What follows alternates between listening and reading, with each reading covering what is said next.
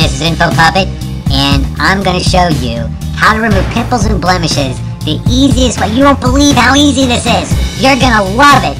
It's all going to happen soon right here in Photoshop Elements.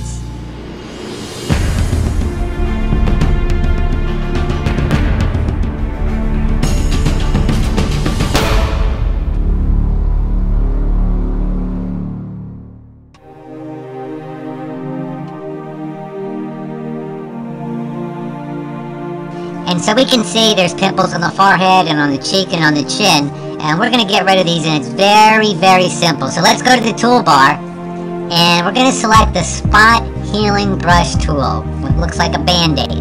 Now, we do not want the Healing Brush tool. Make sure you select the Spot Healing Brush tool.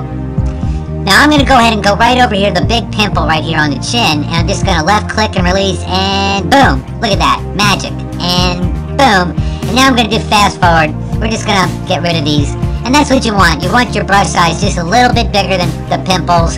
And you can adjust that again at the top of the window, just like all the other tools in Photoshop Elements. Whoa! Okay, I think that looks pretty good. Let's take care of the oily skin though. So let's go back to the toolbar, help out the oily skin, and select the Selection Brush tool.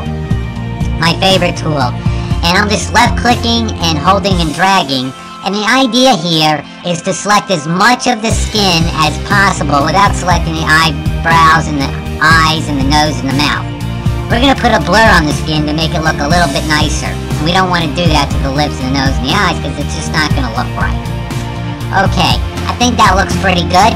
So let's go ahead and go up to the select and then feather. And I've got 4 pixels, that's fine, you're not going to see any difference when I click OK, but it's going to give us a smooth transition from the blur to the regular skin. Back to filter and blur, and then Gaussian blur, and boom, there's the blur. I'll select OK.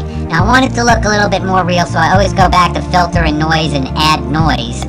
And uniform and monochromatic selected, that's fine. With 1.5, I'm going to click OK, and I'm done. So now all I gotta do is hit Control and D on a PC or Command D for a Mac, and that gets rid of the selection. Okay, now one other thing I gotta go. Go back up to Filter and Distort and Liquify, because I gotta put a little smile on her face. And there you go. A little bit of happiness, but it's a lovely young lady. Alright, I'm clicking OK. Now let's go ahead and look at some before and after pictures. I love this part, so let's go ahead and look at the before.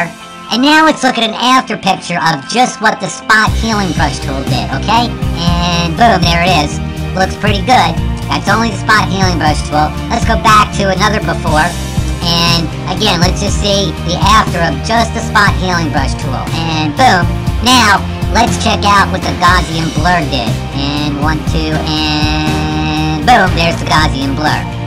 So there you go, that's how you do it.